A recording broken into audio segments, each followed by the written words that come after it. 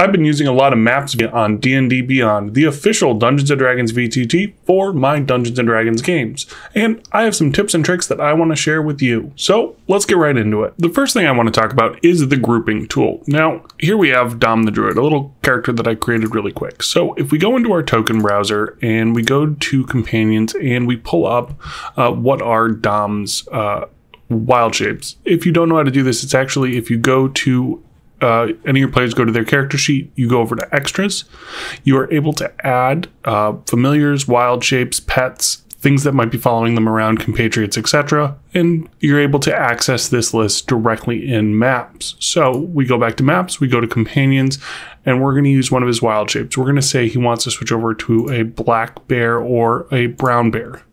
Brown bear works a little bit better because the token is a little bit of a larger size, but we can take Dom the Druid's token, put it right over the brown bear if we want, and then we can select these two and then group them together. So now they will move together in unison no matter where they want to go. They use an arrows to move up, to move right, whatever it might be. They're grouped together. Another great useful way to use this is say you have a spell like we'll say Spirit Guardians or something that emanates from you. Now you're commonly going to use an overlay for this. So say we have a 15-foot radius emanation focusing on Dom. So we can now select both of these and group them together. So now wherever Dom goes, the template goes that shows where his spell effect is taking effect. So if he moves over here, we know now the treant is in that radius and will take any of the damage that it is causing.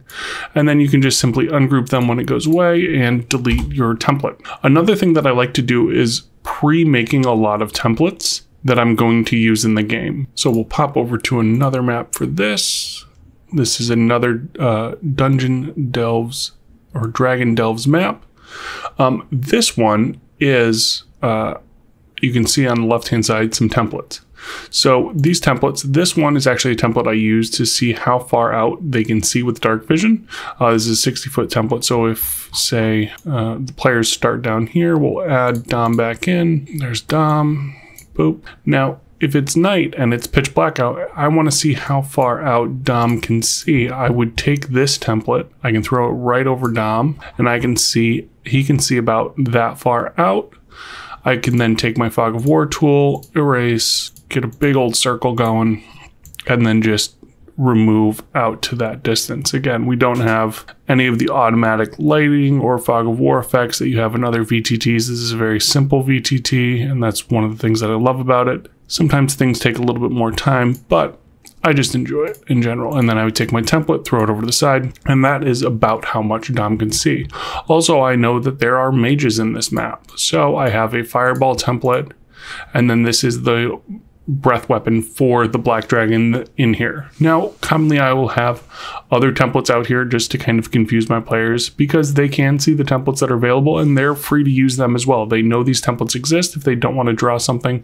It also, you can add a little flavor in the moment when you're running a game. Even though it is incredibly quick and easy, it is very common for even me to just take a circle overlay. It is a 20-foot radius. That's my fireball. I might change the color on it. I might not change the color on it, but this way I can have the color changed. It adds a little pizzazz, a little fun to the templates, but that is one thing that I do is pre-generate a lot of my templates, usually outside of the map, or sometimes I will stick them in Fog of War if it is a ability that I don't want my players to see. I've also started when I generate maps or create maps, I will throw them and I will add a little sidebar to the map if I want to add things or some dead space so that I can hide some things from my players, because you can do that the same with character tokens. You can put them in the Fog of War and then have your players not see them. Now, for this next tip, there are really two sides of the coin you can land on with this. This is one of the pre-generated maps for Dragon Delves. Now, this map comes preloaded with all of the different tokens for all of the different monsters on it. If you want to prep to this level, it is fine. There is a functionality in maps that doesn't really jive with this really well. So if we add Dom back in, and Dom is going to take on all of these giants by himself. And I want to now go into our encounter. There is this button that says add all tokens. Now, if I click add all tokens, it adds every single monster in the whole map. One button click, it's great. If you have a map that just has on it what you want to kind of deal with an attack, it's fine. The issue becomes if you only want to have certain things in your initiative counter, this is not the way to go. Now, your players are not going to see hidden monsters. If you go over to, this is the player view, the spectator view, they don't show up on the initiative tracker. Only the monsters that have revealed themselves are going to show up in that initiative counter right here. So the only real pain in the butt part of this is you're going to have to click through all of these when you're going to players' turns. Too much for me. So what you have to do to build your encounters if you're going to prep whole maps is you just have to be ready to use groups. So if this is my encounter right here, and then we take our select tool, we take these, we're going to hide, we're going to reveal everything, and then we can take all of these monsters, we should end combat first, confirm, and then we can just add what's here to the encounter. Real simple, real easy. But your level of prep in a map is going to determine which one you kind of want to go with. If you want to use the add all tokens button and you kind of just go in there and you build your encounters really fast in front of your players, that's fine. I like to jump right into the action. I like having all the tokens here, and I like just taking it, selecting them all, and sending them into the encounter builder, because there you click your auto initiative and then boom, we are in combat. Everybody's in the combat encounter and you're moving along. Now, if you're like me and you want to pre-build your maps like the Dragon Delves maps, so this is my process for it. So we're going to go to the Gold Dragon's Lair. This is one of the maps that's available. It was one of the extra content packs for Dragon Delves. You get a bunch of dragon lairs. So this is the one. So we're going to go to our token browser, and now these are two buttons that I always check. Hide monsters not in the DM's content library, and hide legacy monsters. There are a ton of monsters available on D&D Beyond. A ton. If you don't click these two buttons, there is going to be too many monsters if you are only using the 2024. There are certain monsters that I still use that are legacy content, and I will hunt them out, and I will uncheck that box. But if I'm only using current content, these two I check almost immediately, and then I will use the other filters to drop it down, or just search. So since this is a Gold Dragon's Lair, we're only going to be using gold dragons. We have 4 gold dragons available to us: the Wormling, Adult, Young, and then the Ancient. So we're definitely going to have an Ancient. We're going to throw our Ancient over here. This is just kind of my process for preparing these maps. We're going to do that. We'll do a couple of Youngs, and then we're going to do a smattering of Wormlings. So this is my Gold Dragon encounter. We have it up. I've put all of the tokens here on my map. So what do I do with it now so that my players ready? First, I'm going to select all my monsters, and then I'm going to either hotkey this or just,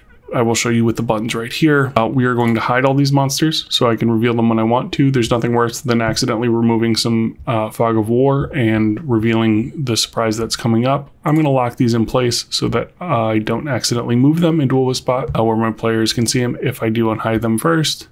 I'm not going to group them, and I'm not going to worry about the border color. So once I have that, I'm going to come over here, Fog of War. I'm going to cover my whole map in Fog of War, and then I'm going to erase the Fog of War where my players are going to start so that I am not confused or anything. They're going to start down here on the beach. So I will reveal this little bit of beach where they rolled up on so that when I am coming to the map, my players already have a little spot that they can see. They know where they're approaching, and they can set themselves up right on the beach, or I can set them up for them. That is how I prep a map for my games. Now, if you do want to use shortcuts are available right here. Again, the ones that we just used were lock, which is going to be Shift L, and then toggle visibility, which would be Shift H. I will use those commonly, but for this video, I did use the buttons because the buttons are more visual. One last thing, and this is a tip specifically for anybody using the Dragon Delves Quick Start maps.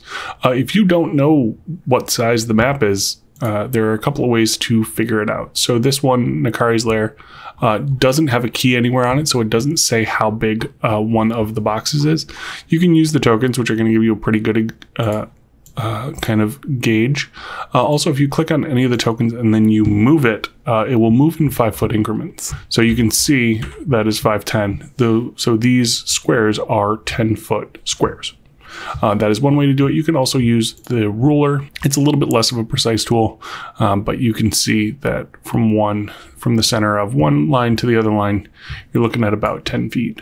The other way you can do it, obviously, is adding a square overlay. You'll see that that is a 10-foot square. So that is ways that you can gauge how big a map is if it's one of the maps that you did not upload and set the size yourself. So without the key, we can tell that this is a 10-foot square. A couple quick and easy ways to do that. Last tip or trick, right on the maps main page, this is where a lot of the information for maps is released. There aren't a lot of news articles that make it out about maps.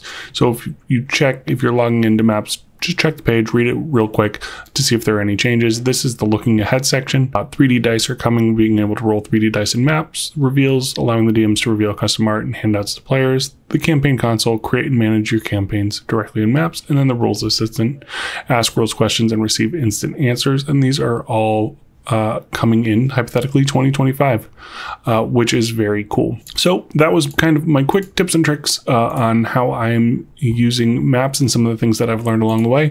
So far, I really like maps. They're adding a lot of really great content directly from the Wizards of Coast releases. You can see here the quick play logo on the Dragon Delves maps, but we also have the starter set, all the way Curse of Strahd, Quest from the Infinite Staircase, Vecna Eva Ruin, and even some of the smaller releases they've had, Uni and the Hunt for the Lost Horn, as well as I believe there's the new, Borderlands Quest Goblin Trouble, which is their new starter adventure. I think is going to be highlighted in the new starter set coming out. So let me know if you guys are using maps in any way. I'm really enjoying it. I really haven't found any reason to hop to another yet for Dungeons and Dragons. I want to run Daggerheart, so I'm kind of currently searching for a VTT to run Daggerheart in. I'm leaning towards Foundry, but I think Roll20 might be something that I try. I'm going to be doing a Cyberpunk Red